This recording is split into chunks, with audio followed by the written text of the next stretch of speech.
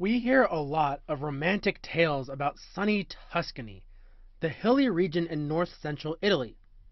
So why don't we often hear about the Etruscans? Tuscany, Etruscans. Notice anything similar?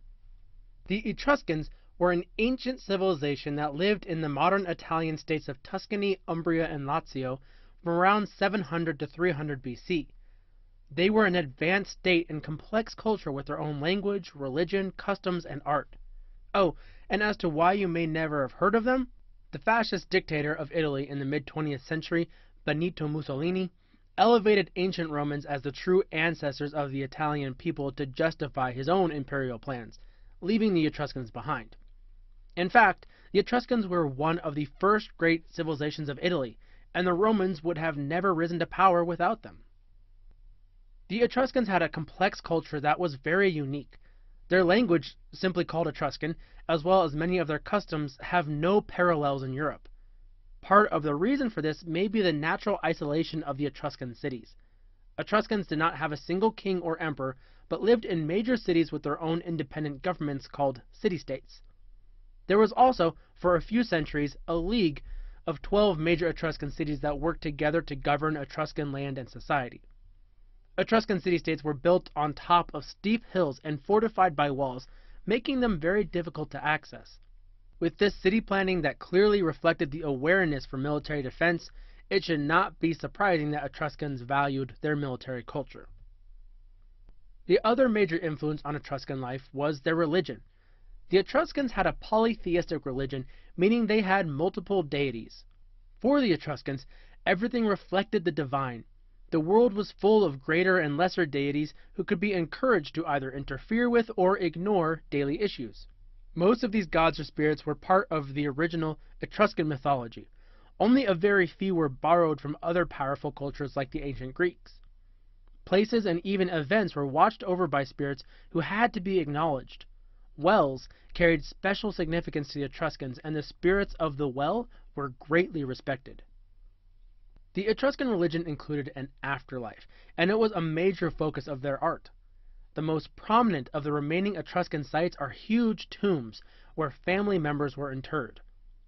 When we think tombs, we tend to think of dark, spooky places that you only visit on a dare during the full moon.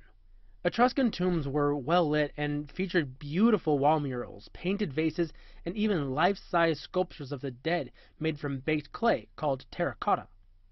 Etruscan people would have feasts in these tombs to honor their ancestors and celebrate their lives. It was very common for the sculptures in the tombs to involve two people, seated or reclining, as if they were relaxing at home or sitting for a feast. The two people were husband and wife because marriage was the basis of Etruscan society.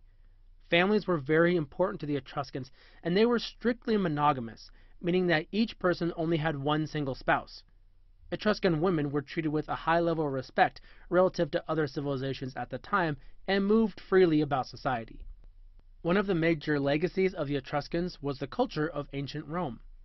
The Etruscans were a very ancient population, and the majority of their records have been lost to time.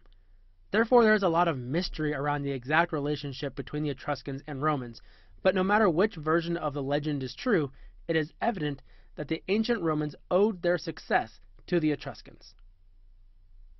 In one version of history, the Romans were an ancient Italian tribe who moved south into the territories controlled by the powerful Etruscan city-states.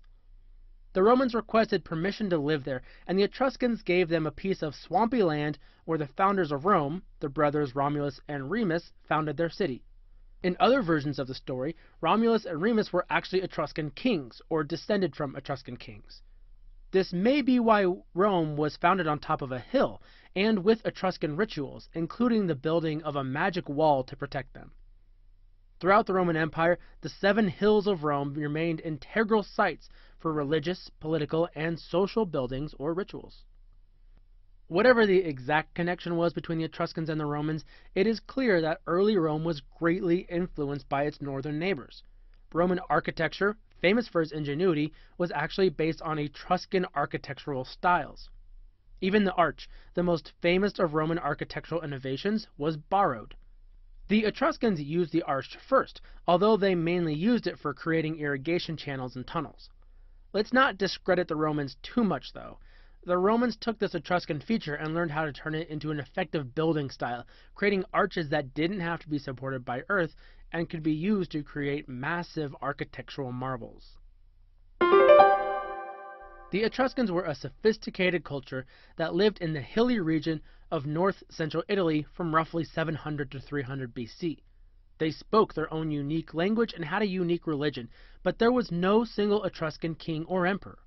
Instead, the Etruscans lived in cities with their own independent governments called city-states. Etruscan city-states were located on top of major hills and surrounded by walls for defense. They had a polytheistic religion, meaning they worshipped multiple deities, and for them the world was full of spirits and gods who were responsible for nearly every major event in life. This religion also included the promise of an afterlife, and lots of Etruscan art was devoted to their religion and to decorating their ornate tombs. These tombs even featured life-size baked clay or terracotta statues of deceased family members. The Etruscan civilization was extremely influential on the ancient Romans.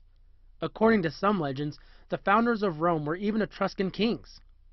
From the Etruscans, the Romans borrowed parts of their religion, politics, social rituals, and even architecture, including the arch. The Etruscans developed the arch first, but then the Romans perfected it as an architectural feature, and their once small city-state in a swamp built on Etruscan land developed into something that would change the world.